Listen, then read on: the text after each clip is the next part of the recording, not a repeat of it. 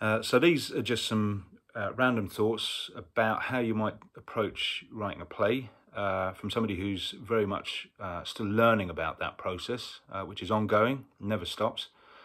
So when I start a play, I try to work out three essential things, and that's the story, the plot, and what I call the game. Now, story is obviously the events in the play that happen in chronological order, and plot is the way that the dramatist arranges those events that is most germane to their purpose.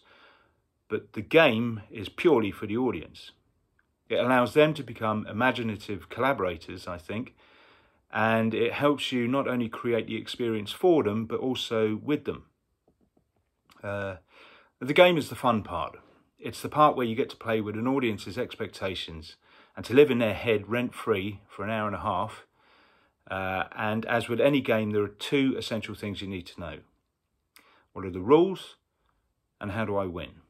So it's like a code that the audience has to figure out. Now, by the game, I'm not suggesting a ludic quality that is necessarily comedic, although it often is. And it's also deadly serious, or can be. I think of it more as a way of approaching drama that is beyond narrative and returns us to the idea of praxis, which is the Greek word that means both practice and action. It's the doing part, the element of play in any drama. And sometimes the game can occur just in one or two scenes, and sometimes it's the entire play, as is the case in Conor McPherson's play, The Weir, or in Carol Churchill's wonderful play, A Number, for example. Now, there are many, many examples, and the game itself can take several forms. It can be the moment-to-moment strategizing of characters and their employment of tactics in order to achieve their goal. Or it can be the way a dramatist has arranged the scenes that reveal a hidden pattern to the audience, as in Harold Pinter's reverse chronology play Betrayal. It could be a rule that the dramatist secretly sets themselves, that the audience then has to figure out, as in Passover, Antoinette Nwandé's riff on Waiting for Godot, which transplants the action to a street corner in Chicago and crackles with undertone of racial violence. So it's a very different play to Godot, but it uses Godot as a template, as a sort of framing device. So how do we find out the rules if the game itself always changes? Well, by closely watching the actions of the characters and the gap between what they say and what they do. The discursive possibilities of the novel are given short shrift by a theatre audience in search of drama because its fourth dimension, namely time, demands the immediacy of action. And that's not just physical action, but also the kinetic currency of thought.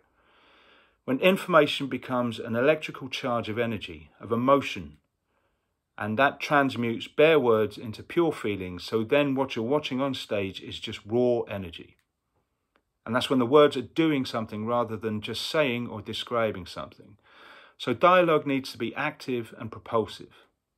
It can challenge, refute, beguile, charm, misdirect or lie, but it doesn't describe, or at least not in the novelistic sense. So I'm not talking about subtext here, although that does play a part in the game.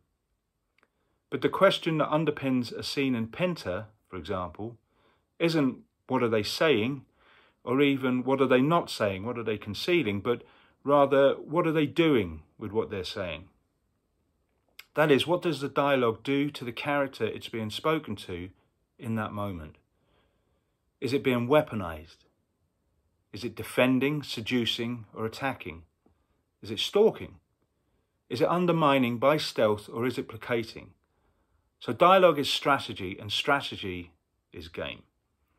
So you work out the plot and the story first, and then you try to bury it inside the game for the audience to find. I think of this as the audience's reward for buying a ticket and giving you 90 minutes of their precious time. So it creates this kind of triangulation between playwright, actor, and audience, and opens up the imaginative space between the stage and the auditorium.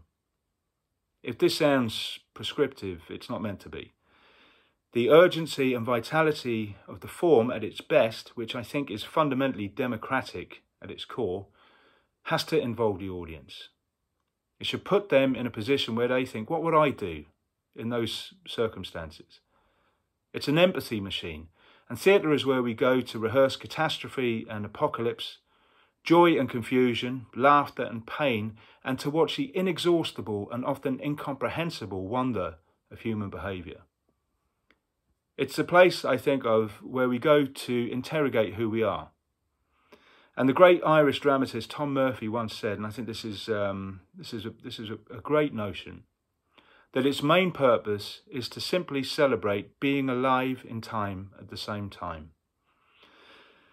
And the idea of the game embraces this notion because it invokes its ritualistic beginnings in 5th century Athens BCE, and it has endlessly morphed and mutated into new forms and revitalised possibilities over the centuries. And it will continue to do so. Each generation recreates the game in its own image, I believe, absorbing the cultural, political, psychological and civic energies of the culture it emerges from and reflects it back at it. It offers a mirror up to nature, catching us in a sideways glance that shows us not only who we are, more vitally, it surprises us with the possibility of who we may become.